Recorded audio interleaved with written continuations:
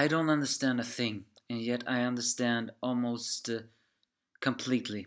I mean, I'm a bit of a confusion here.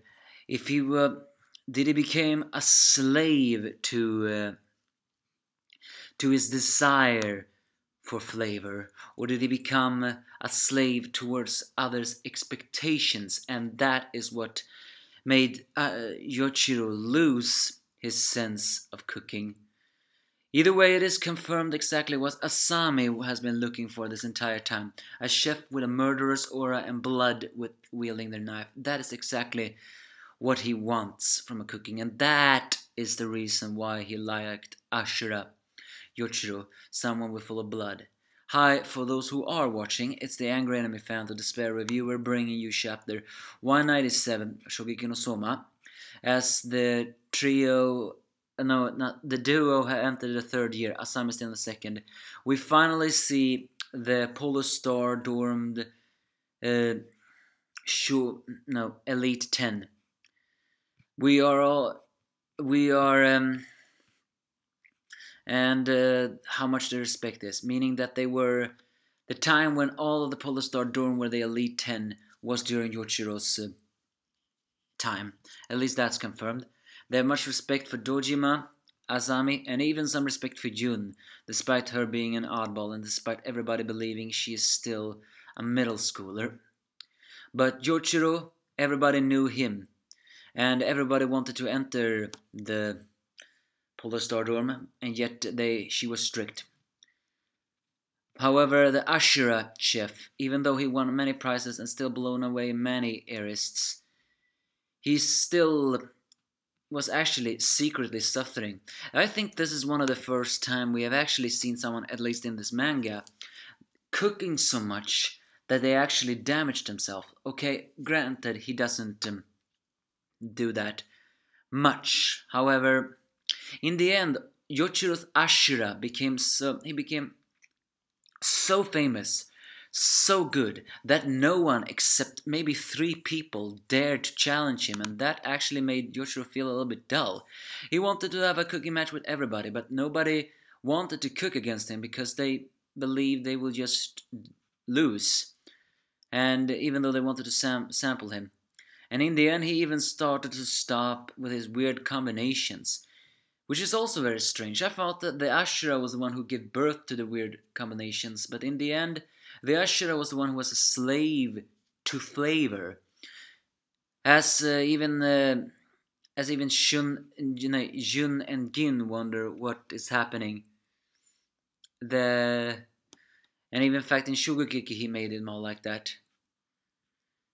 As they do, as later we see Asami and Gin doing paperwork, and where Asami confesses that wielding a knife clad with only the thirst for blood, the aura, the most beautiful thing of a chef, that's what I truly inspire to be, proves exactly what kind of chef he wants to be. He wants to be a chef that wants to destroy everybody who doesn't share that kind of thing.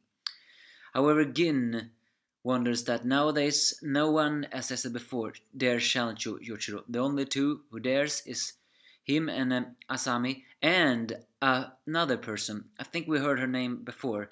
Ebisawa, more like Ebisawa Riko, who in that time was in her 2nd year, and she was the 4th seat.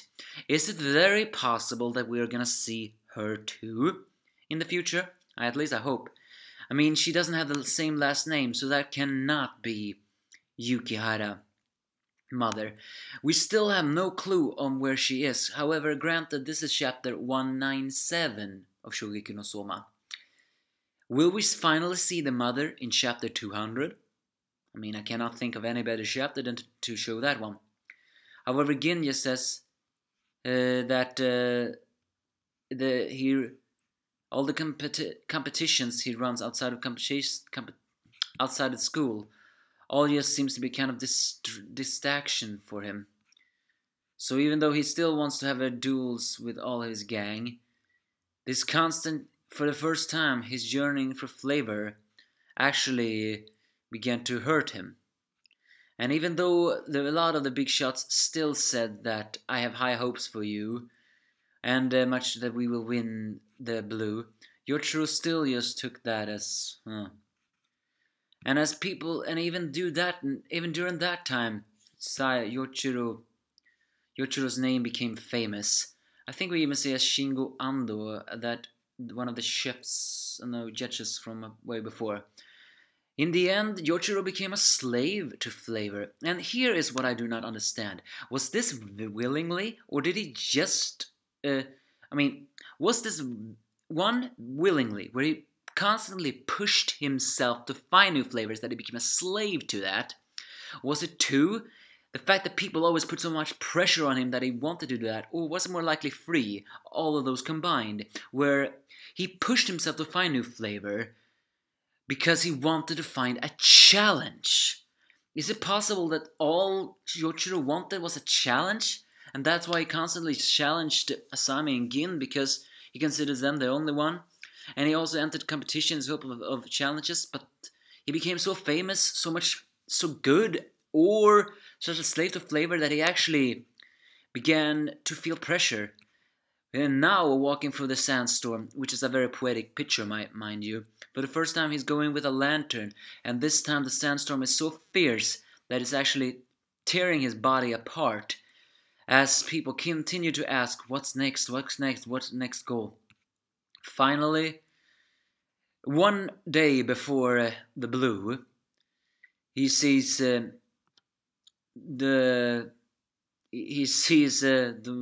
Fumio-san, who says you should get some sleep. Once blue is over, consider taking a break. Asami saying, I'm glad to see your next evolution. And Gin just wanted to say something, but only saying do your best. In the end, Yoshiro just looked at a plate in complete darkness, where he saw a picture of himself walking through the sandbag and was bleeding and completely exhausted. Is it possible that the reason Jochiro left the academy was simply because he no longer knew who he was? I mean, that's just how I translate, and that's what I mean by I don't understand what is happening here, and yet I understand everything. Is it possible that Jochiro felt so much pressure, such a slave to flavor and such things more, that he no longer knew what he wanted to do? What was his next goal? People had high expectations from him. Everybody expected him to win blue and become world famous. However, from what we've seen of Jochiro, I don't think he wanted to be world famous. He just wanted to cook. And in the end, he looked in that plate and wondered, who am I? I think that's how I translated it. And finally, the day came from the competition. As Badgin entered his room, he had left his knives, his jacket, and his bag there, and even his cooking shirt. As people began to scream, where is Saiba Yoshiro? And as a line from the final chapter actually says a bit what I meant. Losing sight of the goal, the genius staggers. Is it now when Jochiro left the academy? Or is this just where he bowed out of the competition? Well, he left his knives and his cooking jacket there. But then again, as I said before, I think he lost sight of himself, so maybe he no longer wanted to cook. Either way, that's a conclusion. Well, no. That's not a conclusion to Saiba Yochiro's past. But I think that's a conclusion on why he became the Ashura. I mean, the fake spoliers said that he left the academy after losing a cooking match to the headmaster, which I still hope will happen, but seems that wouldn't happen. Either way, Shokugeki no Soma has not slowed down in awesome this year, and once I make my top 10 mangas of 2016, then I'll probably include that one too. And don't get me wrong, I do not like all the despair Shokugeki no Soma has gotten, but at least it's ending with some bit of hope. So, do you think of what I said is true? That Yoshiro just became such a flavor and expectations and a desire for challenge that he eventually lose sight of who he was or what his goal really was? Or is it possible that he just wanted to try new flavors and new way because that's what the only way for him to find a challenge? And yet nobody appreciated that? But I think in the end he must have lost his goal or what he was. Because in the end, even I wonder, who was Jochiro Saiba actually? He was the Ashura and an amazing cook, but who was he really? Give me your thoughts if you have any.